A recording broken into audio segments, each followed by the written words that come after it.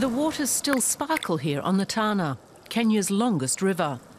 It's 1,000 kilometres long and provides the basis of life for animals and humans alike. But some spots along the Tana have dried up, leaving just rocks and sand.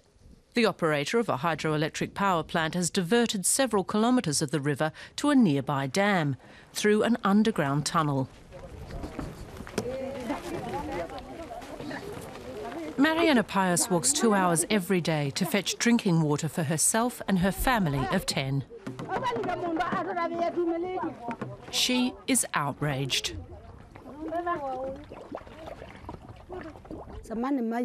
Water used to flow along here, but then the first dam was built and it was reduced to a trickle. And after the second dam was built, it disappeared altogether.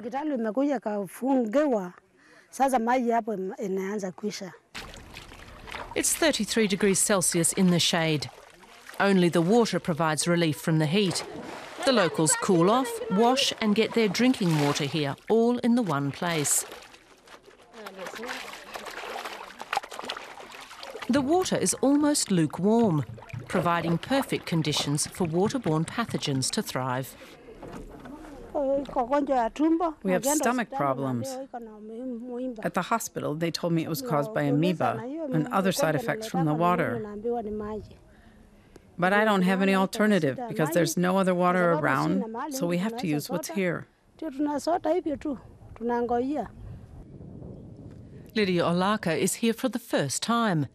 The scientist works for the University of Nairobi's Wise Up project. The goal of the project is to diffuse the conflict between the different groups who use the water. Her data is meant to help find sensible ways of using the little water available. Water is life. There are two issues of just the quantity of water, so either a lot or too little, and then the other thing is the quality issues, that we have either water that is of very poor quality and water that is of good quality. So these are the two extremes within Kenya. It just depends on where you are. And where there is no water, conflicts are escalating. In recent years, further down the river, fights over grazing land and water have even resulted in death. Some residents believe climate change is the main culprit. Others blame the dams. Nearly half of Kenya's electricity is produced here, making the dams crucial for the country's industrial development. The power company has little interest in cooperating with the research project, but that's not deterring the scientists. The electricity company is very important because one of the components of WISEUP is actually looking at the built infrastructure and looking at the effect of the dams on the river. And this is one of the big components because their decisions will affect the natural flow of the river and everything. All data is to be analysed by 2016, but so far progress on the project has been sluggish. Redundant structures, bureaucracy and hierarchies are just some of the issues hindering communication between project partners. And each partner has his own interests. So really, WISEUP is important in trying to look at all the water demands within the catchment and really the distribution to have the environmental needs, the needs of the people, and also the development of the country. Managing the Tana River is complex, just like its ecosystem. To understand the river, Olaka travels to one of its tributaries. The interests of the locals here are different from what she's seen before.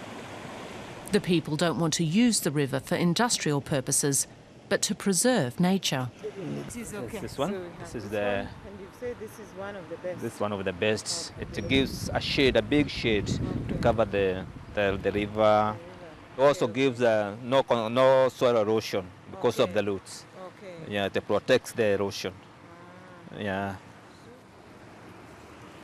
Over the past few years, they've been planting forests along the river. It's a long-term project supported by the government. Shade from the trees should help prevent evaporation of the river water. 5-10 years from now, this river had completely dried. Completely, there was no flow at all. But you can see the water is now flowing. We are proud of that because as leaders, we can see what we have done. And also people are appreciating us. So we are very much proud. The locals share their knowledge and experience with the scientists. They're glad to talk about the project because the forestation benefits everyone along the river. This is the dream, to have it clean, clear, like what we have seen here. And if you compare this to what we are seeing downstream, you actually see that it collects a ton of things as it goes down. So we hope that all the stakeholders who are involved in this process can really see the benefits of reclaiming a river, and this will produce clean water. That's something Mariana Payos can only dream about. The dry season has just started. She doesn't benefit from the hydroelectric power plant.